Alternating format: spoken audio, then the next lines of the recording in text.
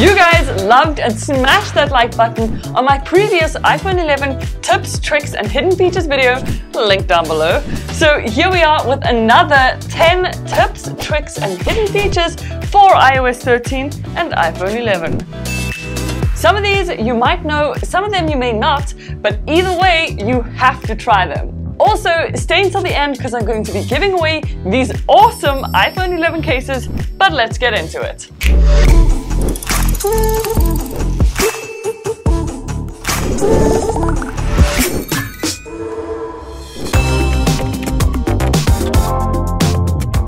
Starting off with an epic new feature, did you know you can pair not only one pair of AirPods, but two to your iPhone? So of course you would open up your AirPods as though you were going to listen to music, but then if your friend has a pair as well, they pop their buds in their ears and then you swipe down on Control Center, and then where you see this icon, you tap on it, you'll see the icon once again, then you'll tap it again, and it'll open up this little menu where you can see both your AirPods. Simply select your pair, then select your friend's pair, and VABAM, just like that, both AirPods are connected to your phone. You can control the volume of each AirPods separately, and then you can just go ahead, jam your song, and enjoy. You can also still change the volume of each individual AirPods by clicking on the volume settings, and then just like that you will see both pairs. And this function also works with Beats earphones, so you can try AirPods and Beats. They'll both work, which is awesome. iPhone 11 also has voice control, so if your hands are a little bit full, it's no problem at all. You can still command your phone to do a bunch of things just like this. Hey Siri. I'm listening. Turn on voice control. Okay, I've turned on voice control. Show names. Tap WhatsApp. Show grid. Tap 34. Hey Mike, check this out. Show names. Tap Share Media. Tap Photo and Video Library. Show Grid. Tap 21. Tap Send. Turn off voice control. And boom! Just like that, I controlled my entire phone hands-free.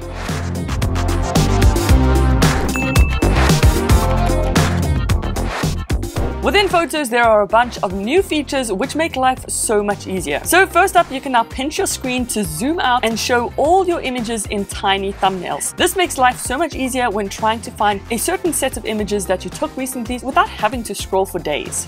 Another thing the Photo app now does is it collects your images really neatly within days, months, and years. So of course, depending on when you took your pictures, the Photo app will automatically categorize them for you. But what's really cool under the months section is it'll categorize specific moments within your month as memories. And then if you click on these three dots in the top right hand corner and you select this button that says play, it'll actually create a little movie of all those images and videos you took. And then from there, you can further customize it by choosing your length and even what song you want to play. Once you're happy, you can also share the video with friends, family, you name it.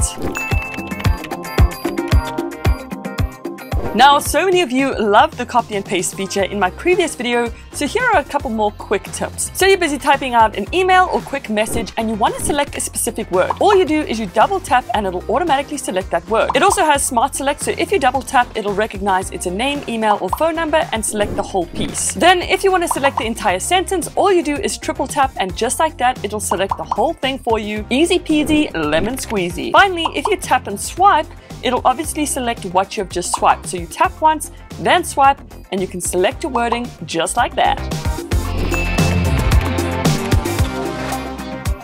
So you may not have seen this adapter before, and guys, this is an Apple Lightning to USB camera adapter, and now with iOS 13 it has external drive support. And what that means is you can take a USB drive, plug it into this adapter, then take your adapter, plug it into your beautiful iPhone 11, and then in Files under the Browse section right over here, you will see your external drive pop up. Boom, right over there, no name. And guys, you could not do this before. So if I tap it, I can access the drive and transfer all my pictures, video, music, and documents onto my iPhone 11, or transfer files from my iPhone onto the USB drive. This is a super nifty new feature, and I'll have a link down below to this adapter in case you're interested, but definitely be sure to try your USB before you buy.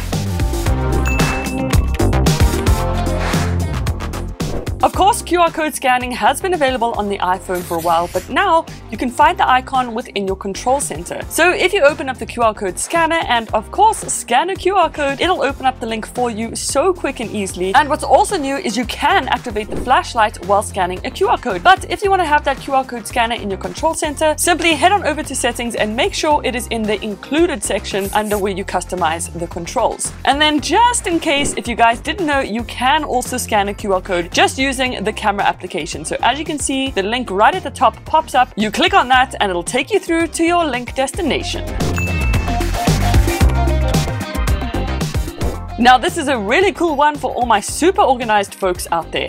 Let's just say you're busy saving a special date within your calendar, like Jane's going away party. Well, all you would do is add in the usual information you would for an event, but right at the bottom over there, you can add an attachment now. So I went into my files, I found Jane's invitation, and I attached it to the calendar. So this is really nifty because oftentimes we go into our calendar, we see an event, but we forget maybe what time it is or where it's located or any other extra information that we need. But now that is a thing of the past thanks to this nifty feature.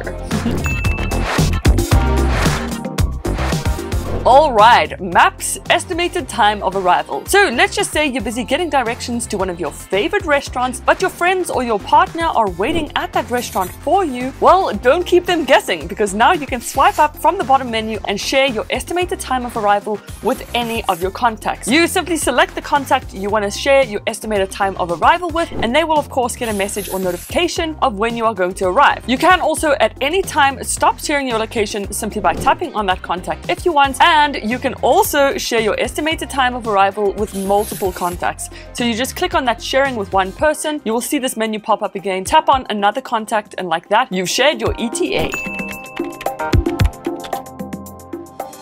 Map collections is also seriously helpful. So if you're in Maps and you just swipe up right over there, you will see this option that says New Collections. And this is basically where you can create collections of your favorite places. So here I'm typing in favorite restaurants. I created this collection and now I can go in and select all my favorite restaurants and save them to this collection. So I just click on Add Place, one of my favorite restaurants, The Bistro. I click that plus icon and it's automatically been added.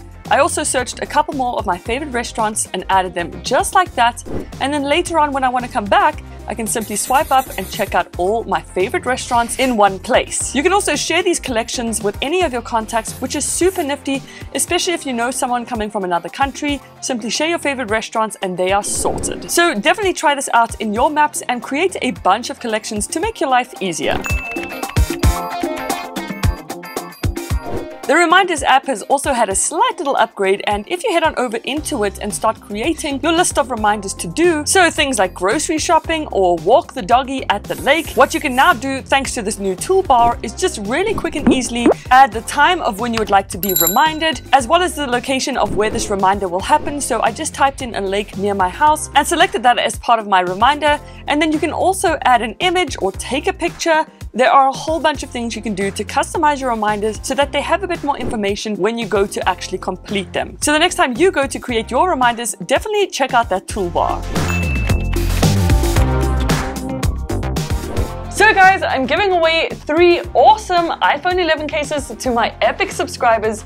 These are Spigen cases, which not only look super slick and are very high quality, but they also really protect your device. Whether you have an iPhone 11, 11 Pro or Pro Max, to enter, all you have to do is first be subbed to the channel and then comment down below what your favorite tip, trick or hidden feature was.